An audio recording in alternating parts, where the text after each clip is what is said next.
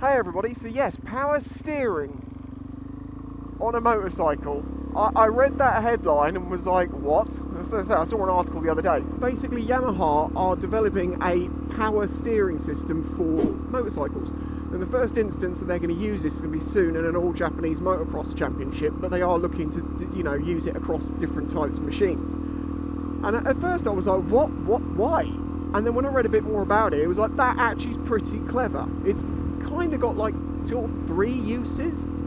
So what it is like a stepper motor up on the head of the motorcycle, which is then connected to the steering and can actually be, you know, it can steer the bike. It's got power there to do it, but it's not going to steer for you as such. So like the functions that it can be used for, or it will be used for, is naturally it can work as like an active damper. So like you have a sort of a dumb damper that just slows down the steering and stops it whipping backwards and forwards in like a tank slapper. It's actually going to actively control that, so it can dampen it down. So rather than it just relying on you kind of recovering and it not going too quick with the damper going backwards and forwards, it's actually actively going to control that and get rid of it if it can. It will also act like a stability system. I mean, you actually are going to get power assisted steering, as it were, so that can reduce rider fatigue over time, and it also can correct, you know, big, I say, like the damper, but like the opposite of a damper, where it's actually constantly actively trying to control the wheel to keep it right. So it's like active dampening, stability control in one. And one of the added benefits of this is that you could then increase or decrease the steering angle of the bike. You know, rake, basically. If you bring the wheel up towards the bike, you get very pivoty steering, a bit like a supermoto, where it's very light and very wobbly. Sports bikes have it further out, so you get a much more sort of dead ahead feeling, and choppers have it way out there, you know, cruisers, so the wheel almost feels like it wants to flop left to right. So if you make the steering very light and reactive like this on a supermoto, it's something you have to be aware of, because you really have to keep the bike straight. The front end can want to jump around a bit.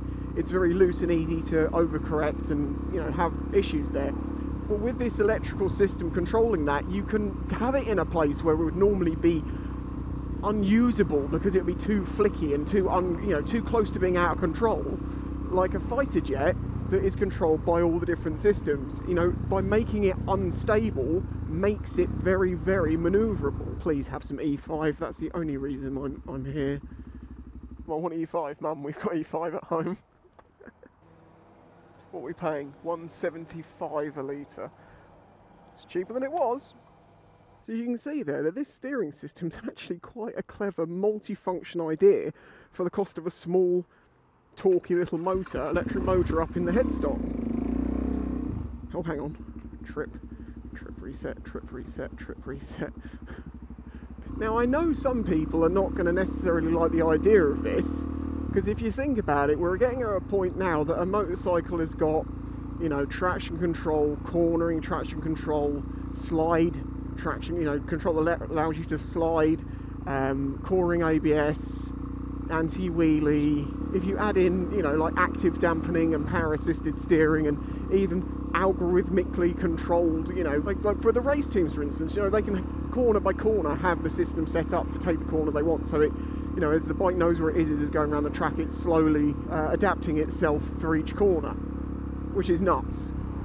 And it's, you know, as I said many years ago, I think we will see robotic AI-controlled MotoGP in the future, and it will be absolutely amazing because it will be doing stuff that humans never could. Or, when I say never could, it will, maybe to a level humans will never want to push themselves, because you're going to probably die before you get that good. Or maybe even just the physical effort required to do it. I think that'd be very cool to see in the future, but people don't want to see that yet. And as I say, if you've got all those systems, they could be working together, and you're now getting to a point where you're like, how much is rider skill? Well, if everyone's on the same bike with the same control systems, then it's completely 100% rider skill still. But we all know that different teams have different uses, and some are better than others. The question that comes there is, are they trying to make it easier for the rider so they don't need the best rider in the world?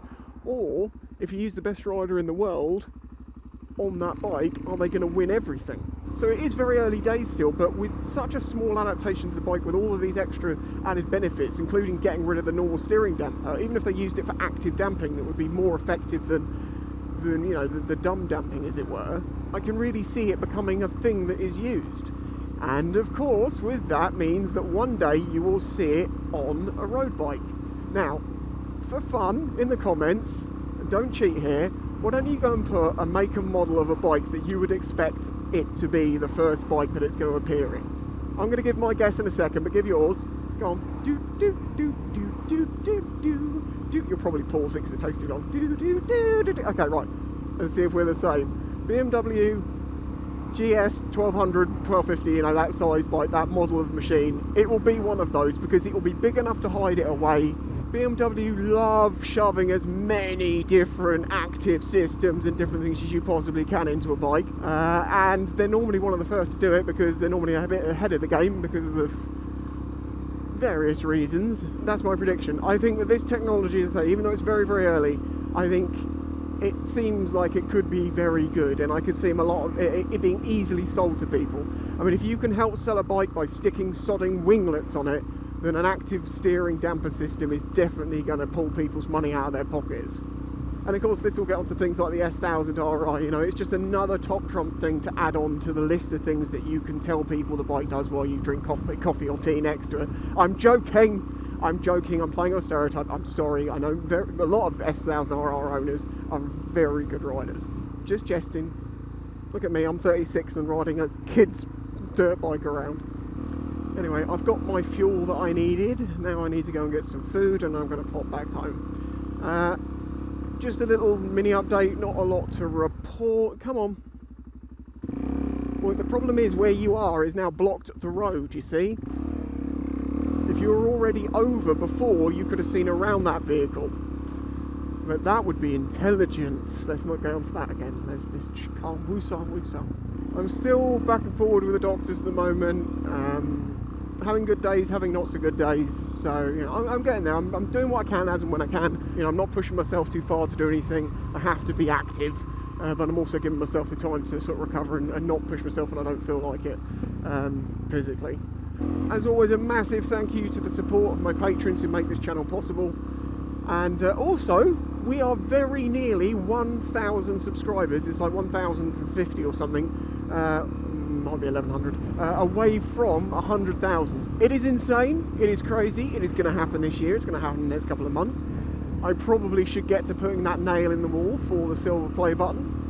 Knowing my luck, YouTube will go, yeah, we're not doing play buttons anymore, like 2 days before I hit 100,000. You watch.